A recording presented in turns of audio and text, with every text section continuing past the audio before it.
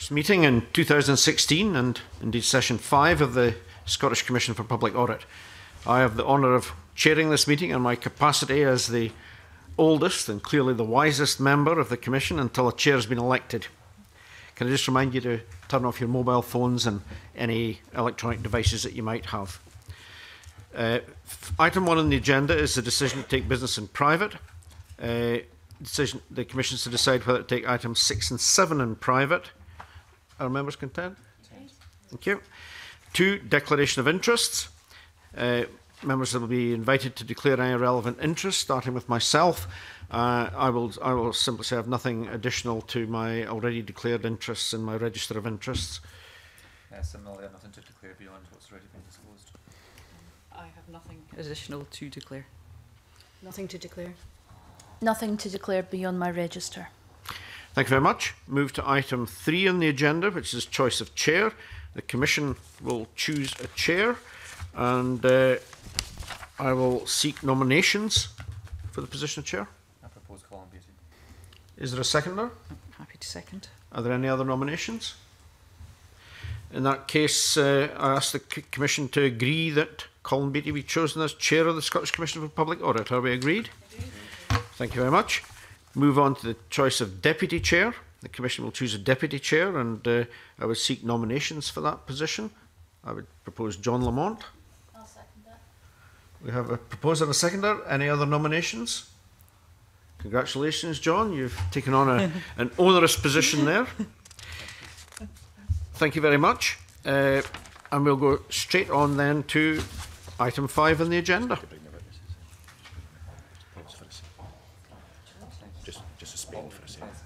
Yeah, we'll suspend just for a couple of minutes while the witnesses come in.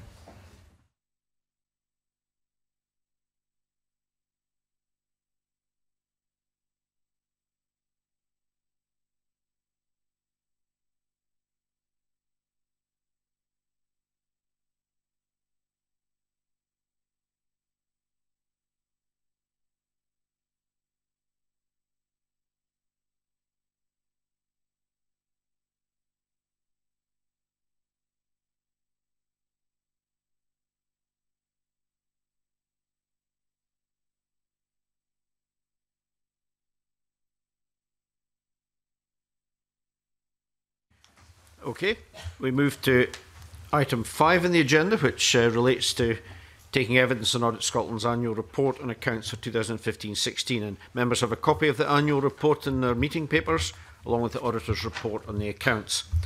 I'd like to welcome Ian Leach, Chair of the Board of Audit Scotland, and Ian's accompanied by Caroline Gardner, the Auditor General, Diane McGiffin, Chief Operating Officer, and Russell Frith, Assistant Auditor General. Can I invite, firstly, Ian Leach to make a short introductory statement? And what I'm going to say is we're on a fairly tight schedule today because obviously we have to finish to release members to be in the chamber by 2 o'clock. So I would ask, any responses to questioning and so on to be fairly tight. Ian. Thank you, Convener, and congratulations on your re-election. I assume that's appropriate to say. Thank you. Thanks for the opportunity of making a brief opening statement. I'm pleased to be able to introduce the Audit Scotland annual report and accounts, my first as chair, and look forward to working with your new commission. Our role as a board, as you know, is to support the Auditor General in her work, and also the Accounts Commission, which deals with other aspects of particularly local government and some other areas. And we do this to help to ensure public money is spent properly and effectively on the key public services on which we all rely. I'm pleased also to welcome Professor Russell Griggs, whom your previous commission appointed to our board.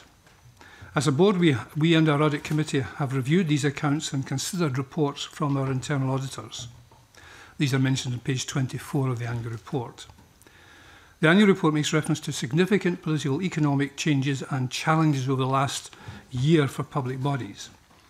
These reinforce the need for us to continue to keep a sharp focus and be able to adapt. We are making sure we organise ourselves to be flexible enough to respond to the challenges ahead. We already have a strong organisation to build on, and I thank the Auditor General, Diane, Russell and all the staff for the work they have done and the commitment they've shown throughout the year. Looking forward, There are substantial new financial powers for the Scottish Parliament, which will bring even greater policy choices over tax spending and additional responsibilities for us. Indeed, we highlight this on page 9 of our annual report.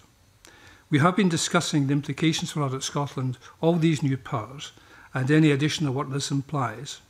And I am pleased to say that Audit Scotland has actively been considering the practical implications of these developments, and we will be able to share our plans going forward when we present our budget proposals to the Commission, hopefully in the next few weeks, depending on your timetable.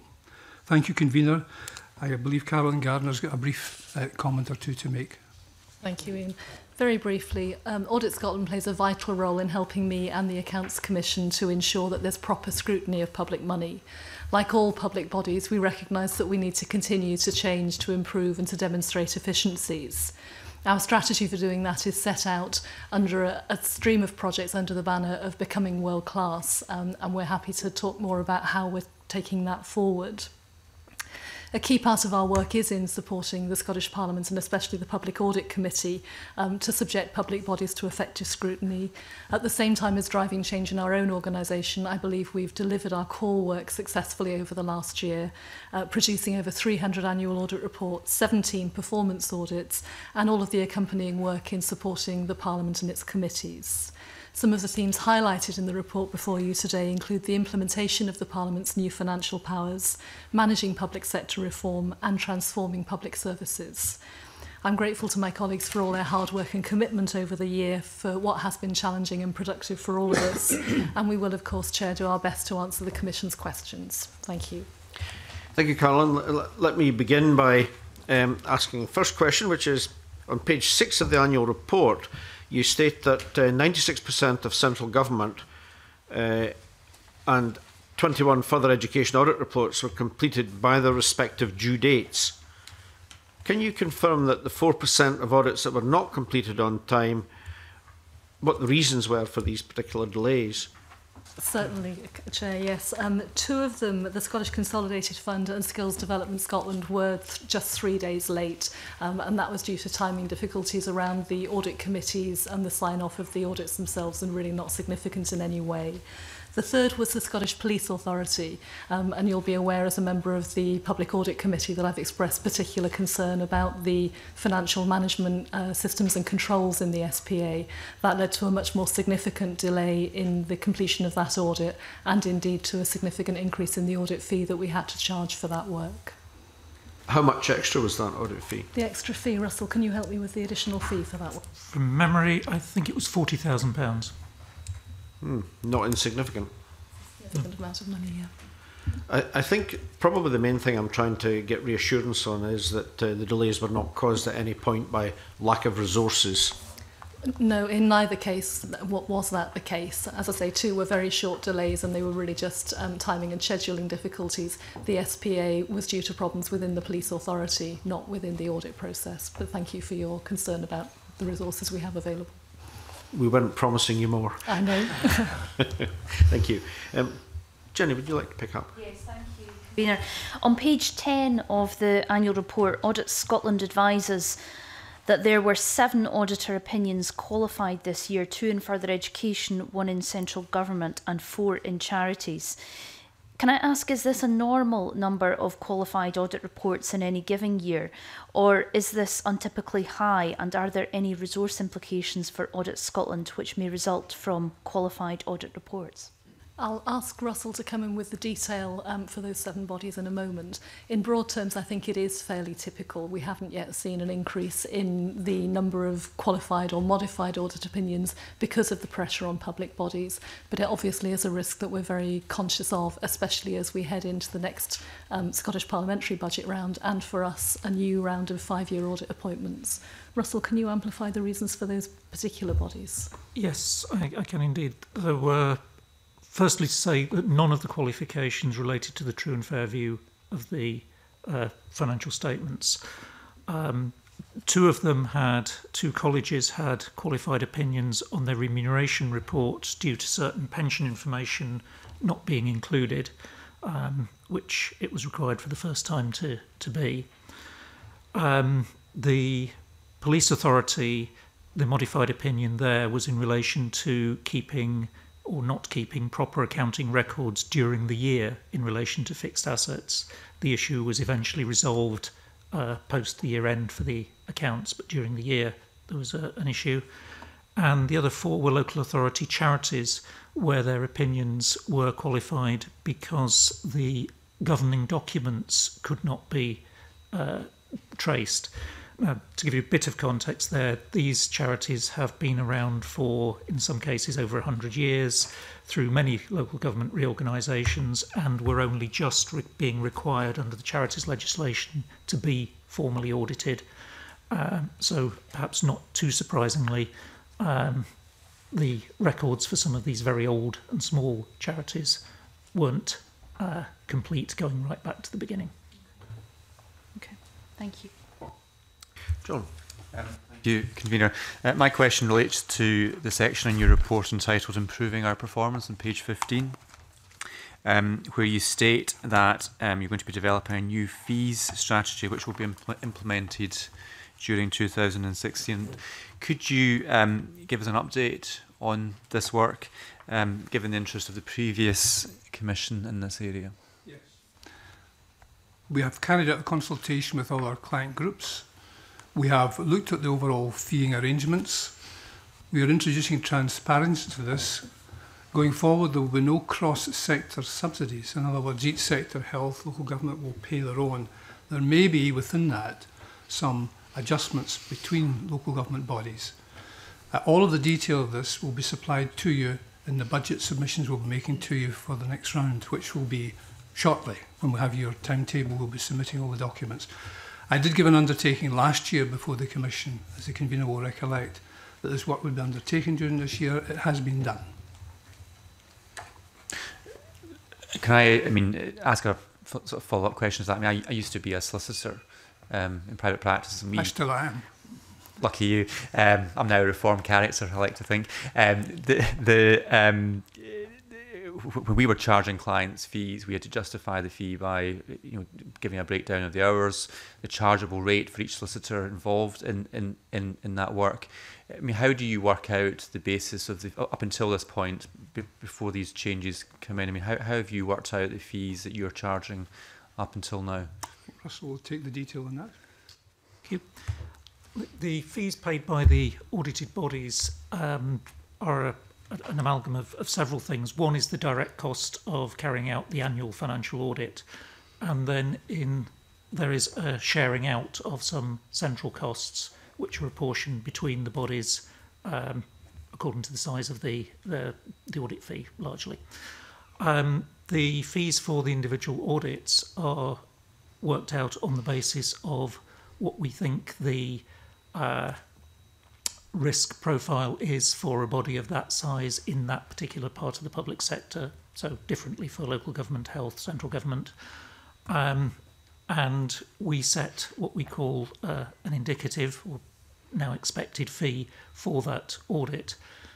That's based on our overall central intelligence.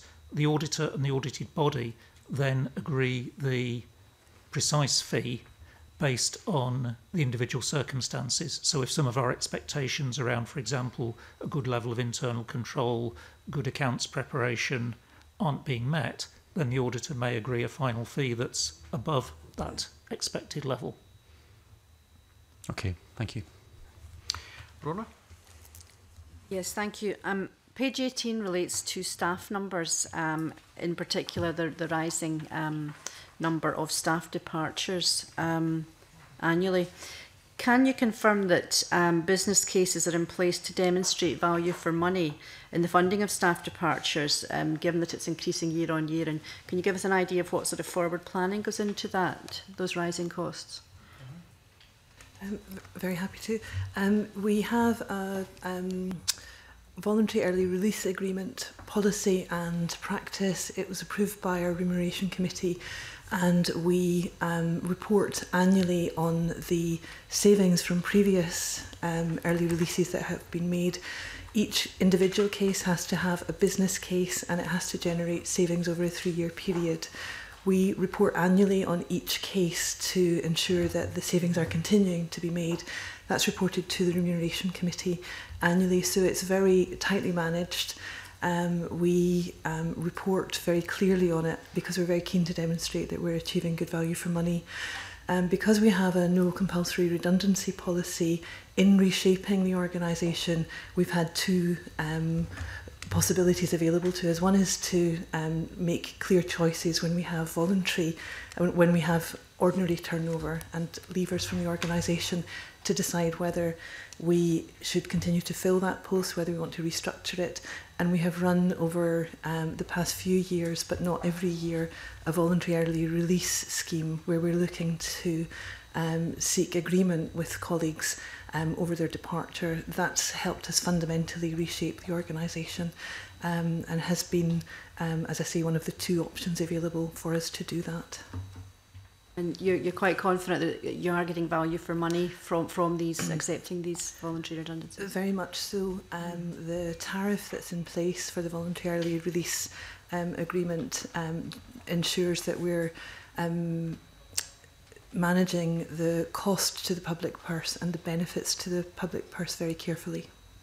Thank you. John, back to you. Thank you, Convener. My next question relates to payment to suppliers, which you reference on page 20 of your report. You state that 84% of trade invoices were paid within 10 days, which is a very slight fall from 87%, which was the previous year's performance. Can you give us any specific reasons why there's been this very marginal fall in payment rates? I don't think there are any particular reasons for it. It's simply the changing pattern of supplies and invoices coming through. We do monitor it carefully. It's part of the quarterly performance monitoring that goes to the Audit Scotland board for their attention. And if the trend continues, obviously we'll drill further into it. But the evidence for last year suggested it was just a normal business variation. Okay, thank you. Thank you. Alison? Thank you, Convener.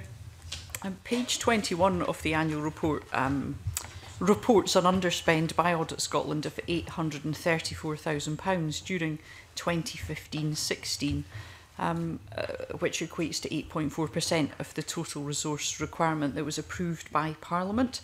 And I'd just like to understand if Audit Scotland have a target for underspends, as 8.4% does seem relatively high.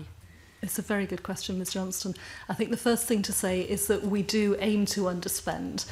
If we overspend the budget that's approved by Parliament and the SCPA, our accounts are automatically qualified, and you'll understand that's very bad news for me as the Auditor General, so we go to some lengths to make sure that doesn't happen. Of the 834 shown in the report, 125 relates directly to our capital budget, and that reflects the savings we were able to make on the contract for fitting out our new offices at Westport.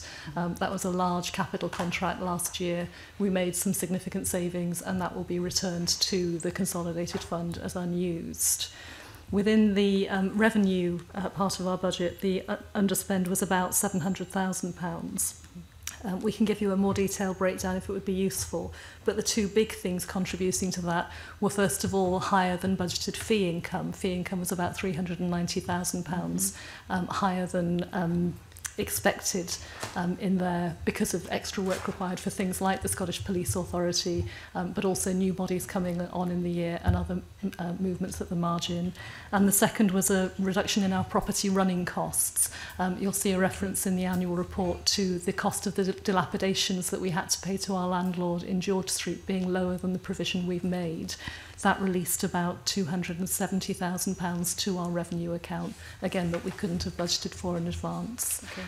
We would aim to keep our underspend lower than that in normal circumstances, but the property move last year particularly made it higher than we would have planned for. So you've obviously... If you could give us a breakdown of that in writing so we can just have a look at it. Could I just ask, there was obviously unexpected savings and perhaps unexpected income there. Is there an opportunity to recycle some of that underspend back into the public sector at a time of incredibly tight budgets? Yes, we don't have the ability to hold reserves at all. So if we underspend our budget, there are two broad options. One, if it's significant and it relates to the audit work that we carry out directly, we can make a refund of fees to audited bodies, and we have done that in the past. The other option is that it's simply returned to the Scottish Consolidated Fund and is available for recycling. We can't hold reserves, so we're aiming to balance our budget each year on the nose of the total that's approved by Parliament for us. If I may, Convener, this is something which is exercised myself and the board members, because we are conscious that when we ask, as we'll be in the next few weeks when we come before you for the next budget round, we are asking for something which top slices the Consolidated Fund. And we're very conscious if we ask for too much, it's a denial that year for some other body having a resource. It's all very well having an underspend at the end of the year, and we have to have some margin there, but we're taking a sort of, I've used the term before, a very sharp pencil to this, and we're looking at it to try and make sure that the margin of underspend is reduced year on year, so that it doesn't, at the point you make rather validly, deny to other sectors that money up front as opposed to year end. Convener, might I follow up with another question? We're told in the annual report, the section about us, that the aim of a world-class audit organisation, well, part of that is about identifying risks. And I just wondered if, if we want to improve the use of public money, if you ever look at anything like, the collapse of Scottish coal, for example, exposed a series of woefully inadequate insurance and bond schemes set up with local authorities that might have a really significant impact on public finance. Is that the sort of risk that Audit Scotland would be looking at? It's certainly one of the sorts of risks we're looking at, and you're right that the open cast mining claims that we saw first of all in East Ayrshire were a wake-up call for everybody. I think about some of the longer-term liabilities that might be around that people weren't paying attention to. We've looked closely at related claims for open cast mining, waste disposal sites potentially where there's a liability longer-term that will have to be met, and making sure that those risks are in place.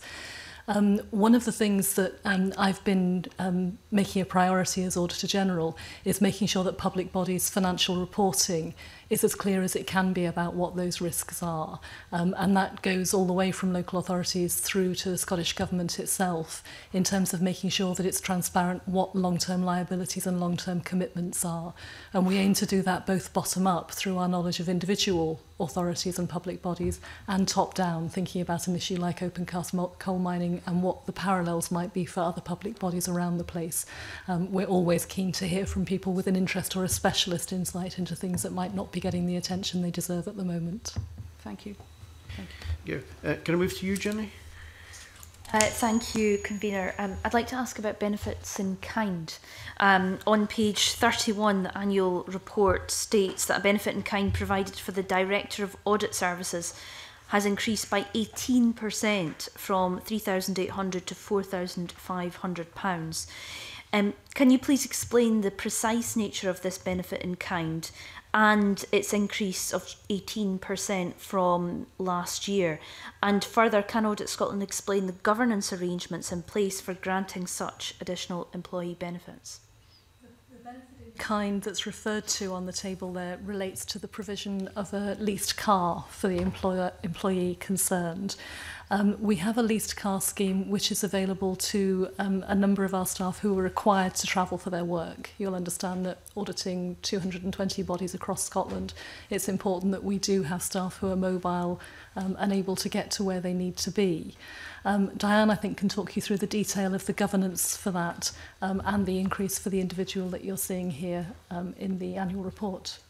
I think the increase relates to the expiry of the routine replacement of the car. Cars are provided on a 4-year lease period. We've done a lot of work over the past few years to reduce the overall cost of the car leasing arrangements that we have, and those have contributed to some efficiencies that we've made. We currently have 105 lease cars in the scheme. They're part of the terms and conditions of employees who are working on frontline audit work. The membership of the car scheme has shrunk over the past few years, and as you'll see in our carbon reporting, we are consciously looking at effectively managing the mileage and so on that people do. So the car scheme itself has been in existence for some time. We're currently looking at the wider pay terms and conditions of colleagues, and the car scheme is in the mix of those discussions. Please correct me if I'm wrong, Diane. I don't know if there are highlights of the, if it's detailed in the report, the other staff who have benefits in kind, so that we can see the other cars, and if there has been such a large increase of 18%. Can you give me any idea of how many cars we're talking about, and if the replacements all total 18%, to see if this is an average kind of increase? I think I can certainly, in terms of the detail of that question, I'd be very happy to come back to you and supply that. The presentation of the benefit in kind in the table here is part of the accounting requirements, and those requirements apply to the management team members of Audit Scotland or other public bodies. So there's not an accounting requirement for us to present that information for all staff, but we'd be very happy to give that to you. I think as mentioned, we have 105 cars at the moment. In total, our lease commitments are total about 970,000.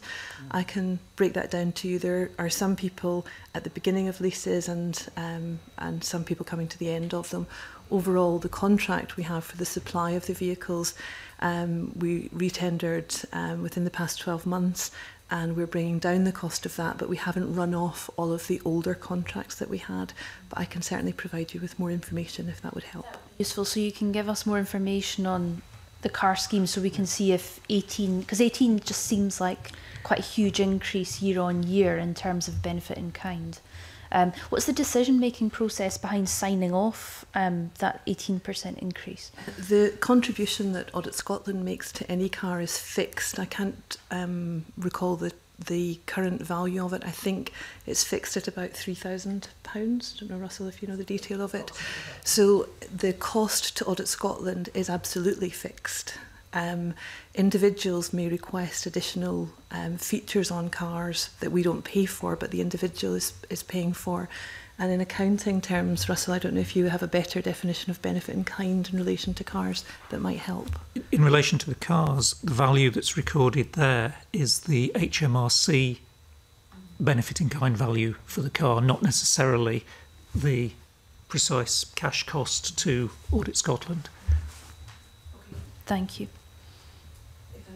The contribution Audit Scotland makes is a flat rate regardless of who the employee is and so on. There's one scheme for all employees, and there's a flat rate contribution from Audit Scotland. Thank you. Again, could I ask you maybe to write to us and give us a little bit of detail around that? Jenny, I think you're still... Another question from me. Page 48 on the annual account shows an increase of £451,000, which is a 68% increase in the costs of the local government retirement benefits scheme. Can you explain, please, the background to this cost and the reason for the significant year-on-year increase? Certainly can. And Russell's our expert in these very complicated pension accounting issues. Okay, thank you. Right. First of all, Audit Scotland is a member of two different public sector schemes. The vast majority of our staff are members of the local government scheme, which is a funded scheme. We happen to be in the Lothian pension scheme. A small number of staff remain in the principal civil service scheme. There is a significant difference in the accounting for the two. For the civil service scheme, we simply record the employer contributions in our accounts as the cost of pensions. However, for the local government scheme, we have to include the full actuarial value of the pension benefit in the year, and that goes up and down in a quite volatile way, depending on movements in assumptions around discount rates, longevity, and salary increases, for that matter. So the increase and the cost of our pension scheme is actually quite volatile. The volatility is a non-cash cost, and And so in this case, for 2016, you see a £1.1 million adjustment for retirement benefit scheme costs. That is the additional cost that the actuary believes is the full cost of providing pensions in the year, the pension contributions in the year, above the amount that we actually pay into the scheme. Over the life of the scheme, that number evens out to zero, and indeed in some years has been a negative number. But it's a non-cash cost, and it's to do with the accounting for funded schemes, which we're required to follow. Okay, thank you. Okay, looking at page 54 of the report, the actual expenditure shows a significant underspend in accommodation costs, travel and subsistence. Were there specific reasons for that? Is it just efficient budgeting, or were there particular reasons, given the fact that obviously the number of audits and so on being done have not reduced? Russell, do you want to answer?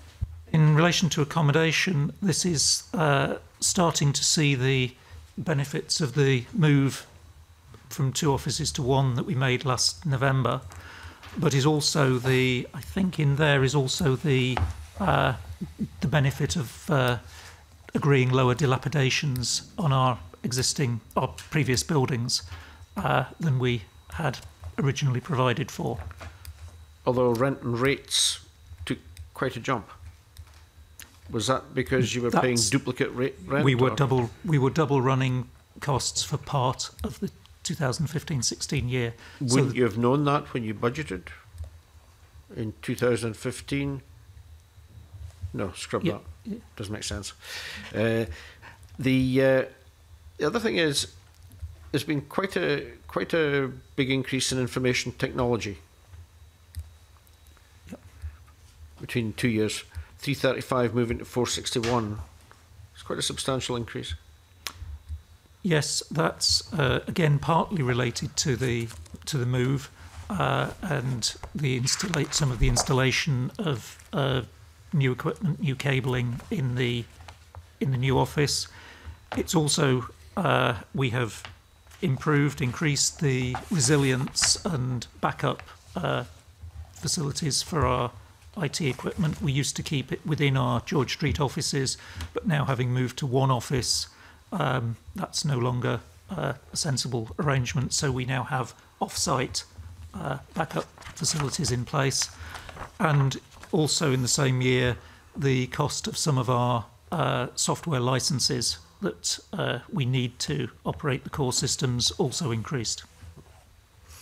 On page 14, I was rather curious about the section on audit quality, where you say audit quality is independently reviewed by other UK audit agencies. How does that work? We have a couple of approaches to ensuring the quality of our audit work, given its absolute fundamental importance to what we do. First of all, each of the audit groups within Audit Scotland is required to have its own internal peer review process in place. But we also do have external peer review arrangements with our colleagues in the National Audit Office, the Wales Audit Office and the Northern Ireland Audit Office, where they will do cold reviews, particularly of performance audits after the event, to ensure that we're meeting professional standards and to make suggestions for improvement. Alongside all of that, Russell's team has got responsibility for providing assurance to me, to the Accounts Commission and to the Board about the quality of all of the audit work that's carried out on our behalf. The firms that we appoint are subject to regulation either by ICAS or ICAEW. For the in-house team that's carrying out annual audits, we've had a contract in place for the last few years with ICAS to review a sample of audits to provide us with that assurance that they're complying with the international standards on auditing and the ethical standards that we comply with. So what tools do these other agencies use to assess you? We all have our own audit management and performance audit management frameworks that we use, and actually those frameworks themselves learn from each other to make sure that we're applying best practice. So it's more a process assessment? Absolutely. They will also give feedback if they think that our conclusions could have gone further, or that we could have benefited from a different approach to analysing data, but really they're making sure that we've complied with the project management and the audit frameworks that we have in place. On page 15, you say under securing world-class audit bullet point 1 that you're developing a new code of audit practice for public audit in Scotland.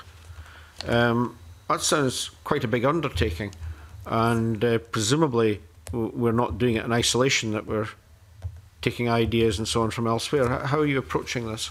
Russell, do you want to answer that? Yes, indeed. The new code has been issued because it applies from the start of the new audit appointments, which will be kicking off next week. We've had a code in place for many years. We revise it every 5 years.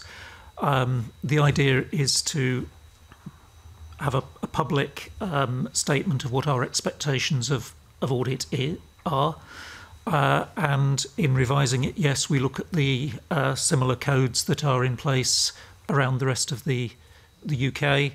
We look at what we're trying to achieve from audit, where we're trying to perhaps lead the way, go further than might be required in, for say, a Companies Act audit.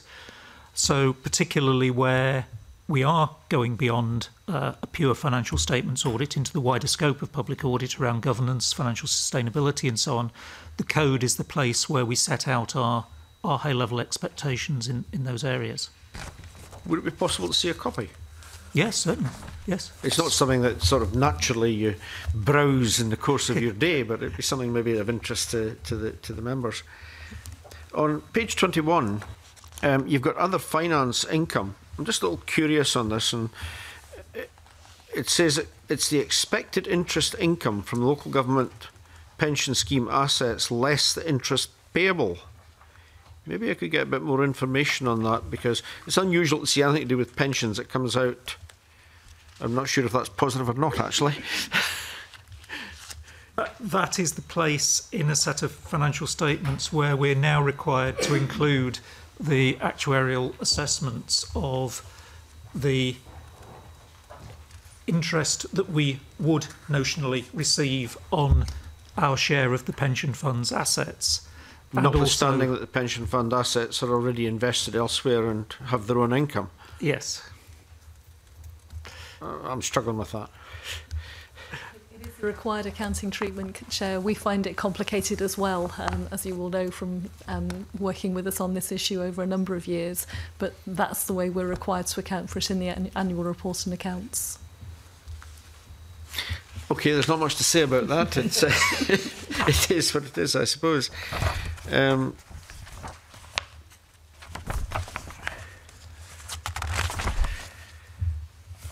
Now, fee strategy you're going to be bringing forward to us.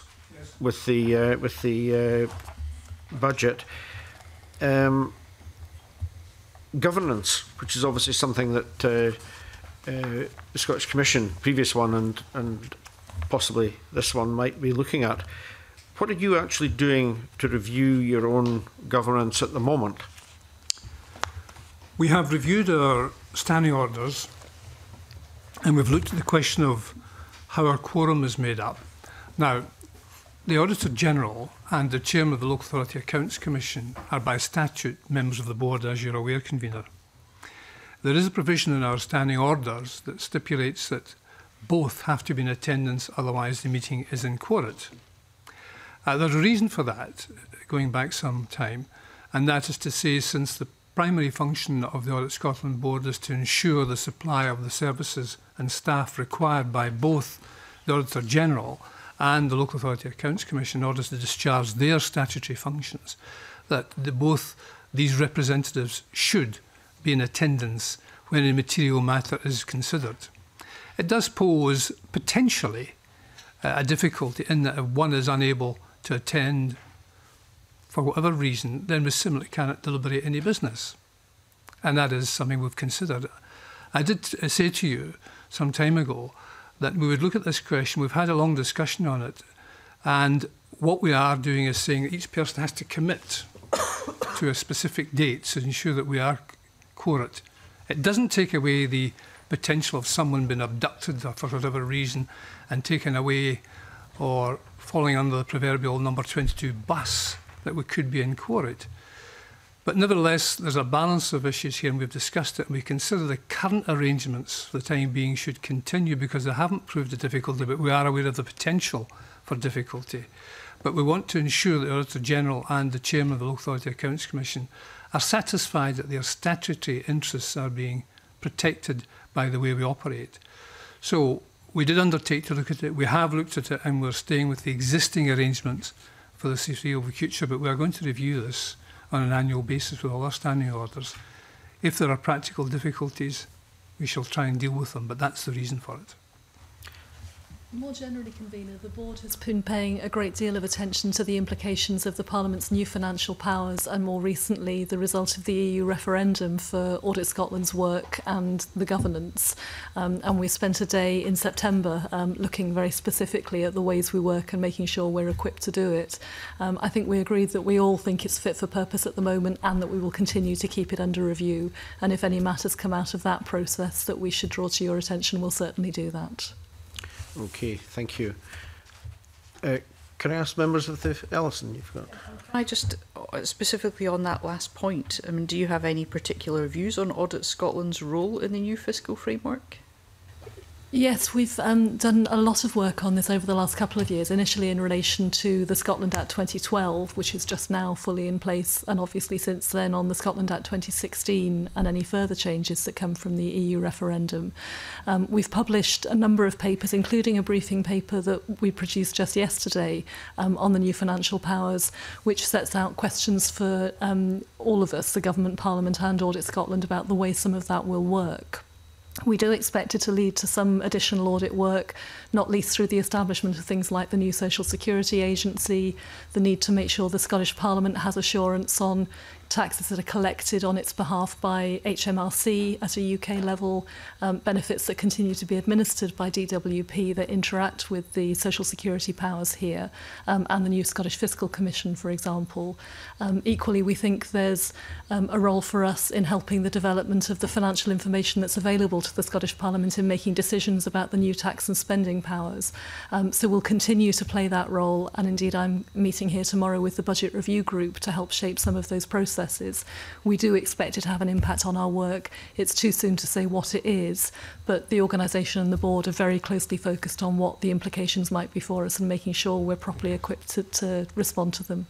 Okay, a sort of more specific event that might have an impact on planning in the shorter term is the late budget. Obviously, Westminster's later, we're going to be later. Will that have an impact on your work or ability to plan? Not so much in this year, I think. That at the moment, most of our work does focus on the annual audit accounts at the end of a financial year. There's no doubt it will cause difficulties for some of the bodies that we audit, some more than others, and we'll have to look at how we work with them to minimise the impact of those difficulties. I think our bigger interest is in making sure the Parliament's able to put in place a budget process that really does give you time to scrutinise the proposals on tax and spending, to understand the choices that are implicit in that, and to involve the wider public in some of that discussion. And we're very keen to play our part in helping the development of that process. Thank you. Thank you. Do any other members have any questions they would like to ask the witnesses? No? In that case, Ian, Carolyn, do you have anything you would like to add? We're fine. Thank you very much. In that case, thank you very much for your evidence and attending, and we look forward to working together over the next session. And as agreed at the beginning of the meeting, we move into private.